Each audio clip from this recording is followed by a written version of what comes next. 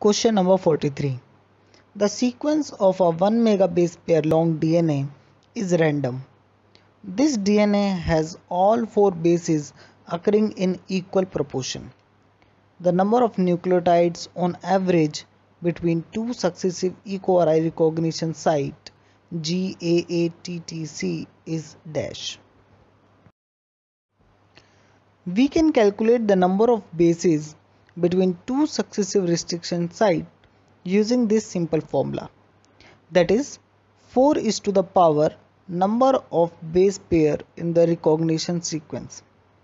Here 4 represent 4 type of bases that are A, T, G and C.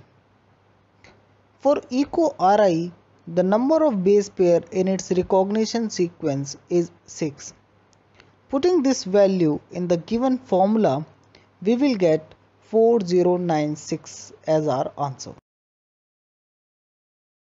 And our answer is matching with the answer key provided by IIT Delhi. Thank you.